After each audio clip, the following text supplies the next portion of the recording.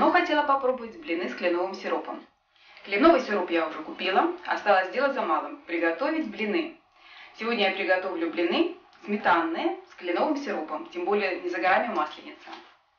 Для рецепта мне понадобится мука, сахар, сода, сметана, какая довольно-таки жидкая, немножко соли, яйца и кленовый сироп.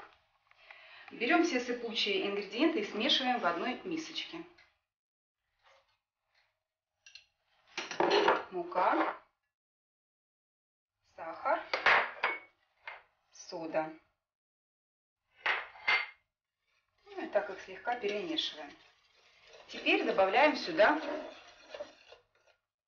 сметану. Сметана подойдет жирностью где-то так 10%.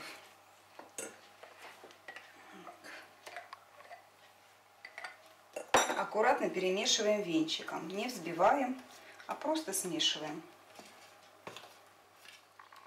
Получается вот такая вот густая масса. Можно добавить немножко соли, буквально щепотку. Еще разочек перемешаю. Так, и в сторонку отставляем. Теперь яйца. Разбиваем.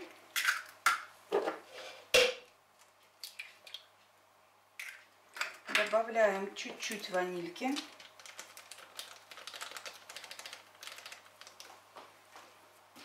И взбиваем миксером при помощи дискового взбивателя насадки. На второй скорости сразу же. Все, достаточно.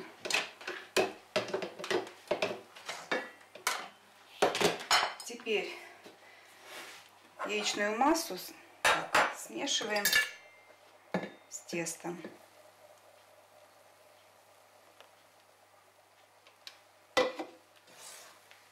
Тоже аккуратно венчиком. Тесто готово. Можно уже выпекать блины. Берем кусочек маслица сливочного. Кладем на разогретую сковородку.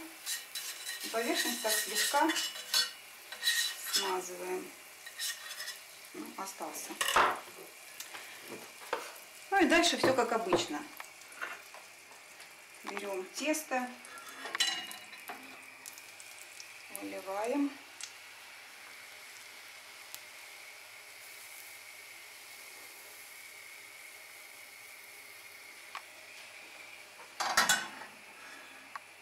Ждем, когда подрумянится нижняя сторона.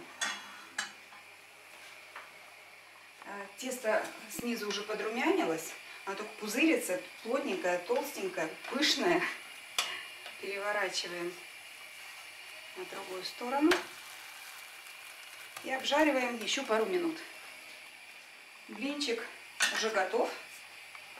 Вот такой вот он румяненький. Сверху можно немножко помазать сливочным маслом. Так, опять поверхность сковородки смазываем маслом и выливаем следующий блинчик.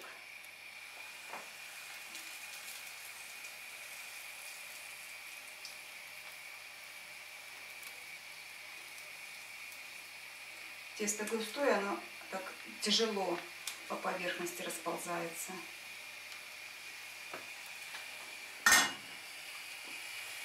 Последний блинчик готов. Можно отключить нагрев. Достаем его. Укладываем блины в стопочку. Сверху выкладываем сливочное масло. Кусочки сливочного масла. Можно добавить сюда, сверху положить шарики мороженого.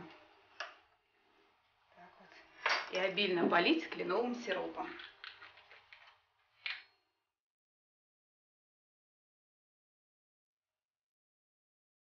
Я думаю, вкуснота получается. Как на масляной неделе из печи блины летели. Приятного аппетита!